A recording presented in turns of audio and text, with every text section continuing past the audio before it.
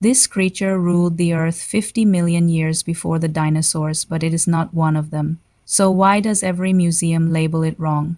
Imagine stepping into a fossil hall, staring up at the skeleton of a reptile with a sail rising like a serrated blade from its back. You'd swear it's some primitive cousin of the dinosaur, a missing link, a beast from the Mesozoic world.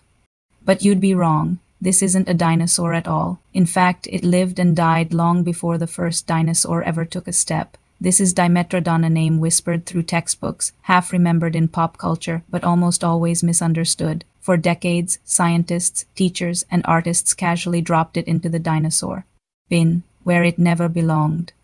But its story is stranger, older, and far more important. Because Dimetrodon was not just a reptile, it was our distant ancestors' nightmare, the ruler of the Permian world, and tonight we're stepping into that forgotten world to reveal what this creature really was. The truth is more chilling than the myth. Close your eyes and picture Earth 295 million years ago during the early Permian. The continents are fused into a single superland, Pangaea. Scorching deserts stretch for hundreds of miles. Rain comes rarely, but when it does, it arrives in catastrophic floods. Oases flicker like dying flames in endless seas of red sand. At night, the air drops cold as ice. Primitive forests cling to river valleys. Giant amphibians wallow in muddy banks, while strange herbivores with sails of their own nibble on ferns.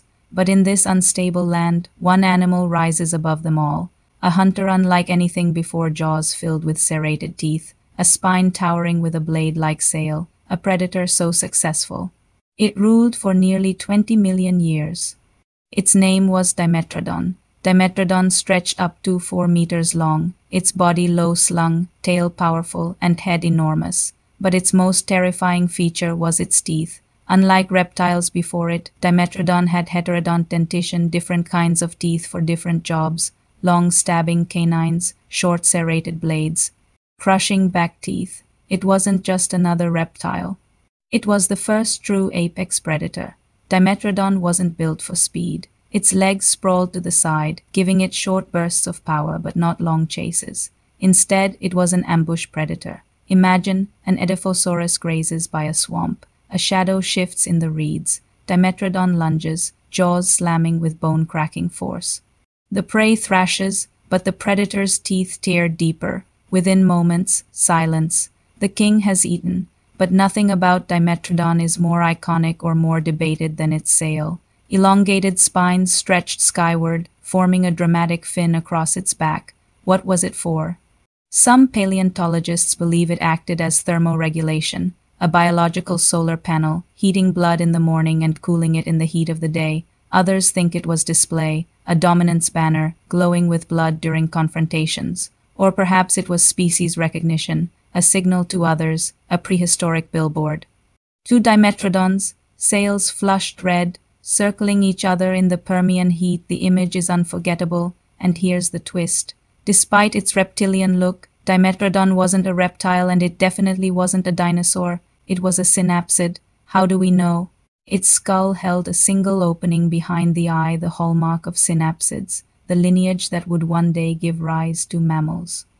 That's right, Dimetrodon, the so-called dinosaur, is actually more closely related to us than to any reptile alive today. It wasn't just a monster. It was part of our story. For 20 million years, Dimetrodon reigned unchallenged. But then Earth changed. Deep beneath what is now Siberia, volcanic eruptions tore the land apart. Lava flowed for thousands of years. The atmosphere filled with carbon dioxide. Temperatures soared, oceans acidified, forests collapsed. This was the Permian-Triassic extinction event, the greatest die-off in Earth's history. Over 90% of marine life and 70% of land animals vanished. Dimetrodon, like so many others, disappeared. Its prey gone, its world poisoned. The once mighty predator starved and faded into extinction. The Permian ended in silence, but extinction doesn't erase legacy.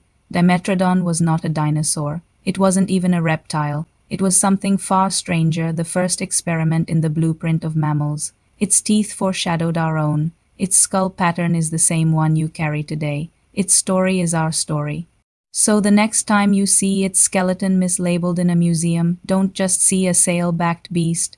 See a mirror from the deep past, a predator that walked a world before dinosaurs, before mammals, before us, yet still whispers in every heartbeat today, because the creature everyone mistakes for a dinosaur was never a dinosaur at all. It was family.